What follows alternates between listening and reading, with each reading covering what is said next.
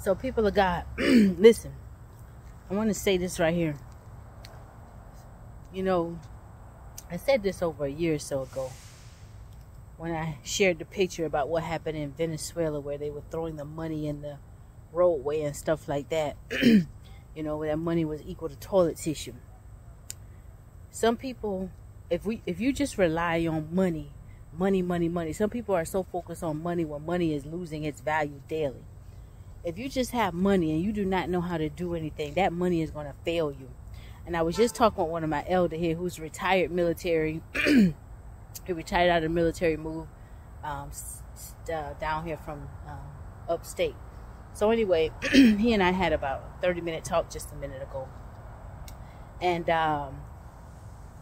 we were talking about, he shared some things and the times that we're living in. And I was sharing some things with him this morning, you know, my tire and stuff, that the shop that didn't have anyone. First of all, before I get into that, let me share this. Before I left that shop where I was at earlier, if you saw the previous video, excuse me, I took a tire to get mounted, and no one showed up for work. They didn't have any techs for work, and the manager that was there did not know how to use there were two managers there. They did not know how to use the dismount and mounting machine for the tire. So I waited about an hour. Nobody still showed up to work, so I left because obviously nobody was coming in, and they did not know how to do the job, right? Then she told me when I was leaving, these are nice people, decent people, you know. But when she told me when I was leaving, she said she called to the next door and that to see if they could send some an employee over. She said she called to the other store.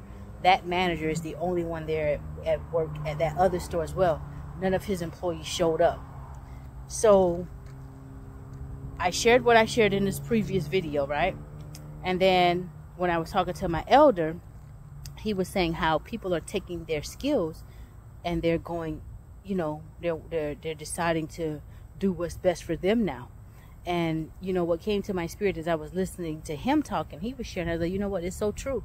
And this is how, what the revelation I got, you know, that's how the wealth is stored up for the wicked. He says, yeah, because, you know, you have some people who, you know, they have money, they're people who are billions and millions of dollars. They'll say, oh, I don't have to know how to do it. I'll just get somebody who knows how to do it. And they never take the time to learn anything.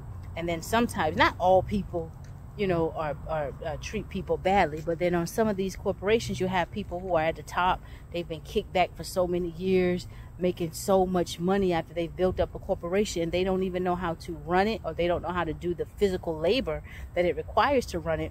And they've paid people under them the bare minimum and had people in supervisory positions mistreating folk, or folk did not get treated well or feel like they were appreciated. And so now what a lot of people are doing, they're like, I have the skills, just like with Laban and Jacob. When Jacob was the one that was blessed, he was the one that did all the labor, and Laban kept dealing with him treacherously. He worked for Leah for the first 7 years. He gave him, he worked for Rachel for the first 7 years. He gave him Leah. You know, he deceptively used him, and he wanted to keep him there because he knew he was the blessing. And remember when I did a video a few days ago, a week or so ago, I said, don't let anybody trick you. You are the blessing.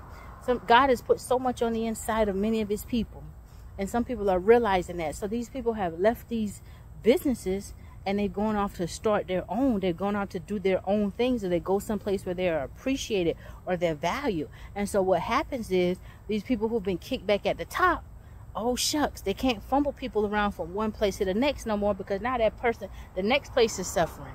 And the next place is going to be suffering. The next place is going to be suffering. So then you're seeing what we're seeing now, where all these places are slowly closing down.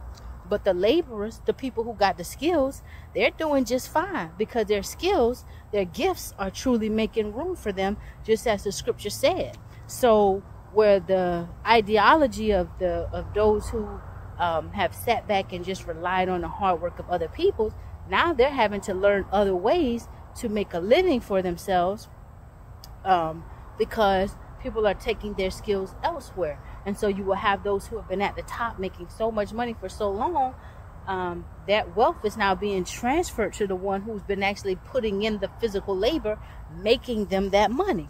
That's just my little 2 cents. That's just the scenario that came to me while I was listening to my elder. And he was sharing so much information. He was like, spot on, spot on. You know, he's like, yeah, you know, people learning. You learn skills and it takes time, you know. There be some people while you're learning skills.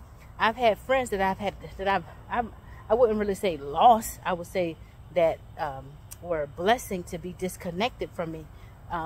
Because as you continue to grow, you realize you really didn't lose anything when no one was really pouring into you and supporting you as a friendship. But I've had people who, other sisters who should have been supportive, whereas they saw me doing certain things as a single woman. I'm repairing certain things that need to be repaired. I'm not trying to be out here giving what I got to get what I want, you know. No, I'm not doing that type of stuff. I'm learning what I need to learn and getting by the way I need to get by, the upright way. And I've had sisters that will criticize me. Oh, you shouldn't be doing that. Oh, you need to go and let a man do this for you. One sister in particularly said that to me. But see, I know what she does when she needs some of the similar work that I needed done. I know how she gets it done and where she goes, but I'm not that type of woman. So I do it myself, you know. And then it got to the point where God had to humble a certain one individual where they criticized me for doing something myself, my own work. And then they had to come turn right back around within that same week. And they needed my help to do that same thing. That was God humbling them. You see? So having skills in this day and time, oh, it's going to sustain you, baby.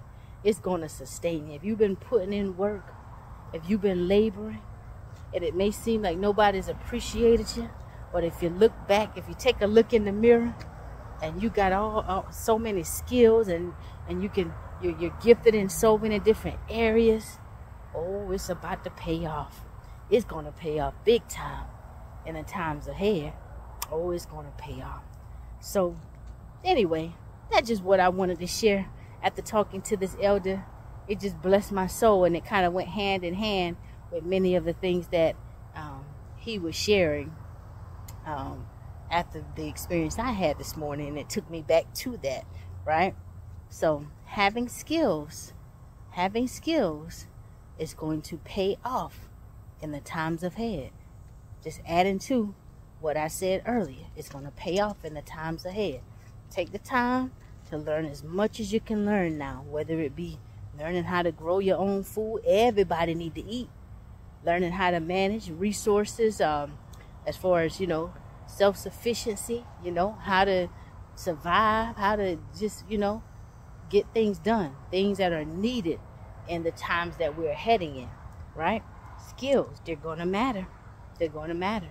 And when you're starting businesses and stuff like that, you need to know how to run your own business from A to Z. Even if you don't do it, even if you hire somebody to do it, you still need to know how to do that thing.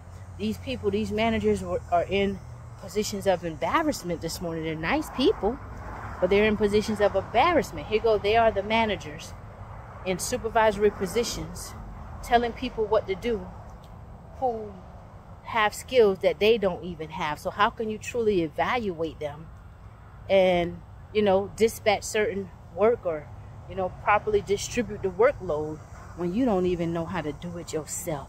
That's an embarrassment. You have people in these positions that don't even know the job, how to do the job that they're supervising other people to do. Oh, baby. The wealth of the wicked is laid up for the righteous. Y'all have a blessed day. That's just my little 2 cents.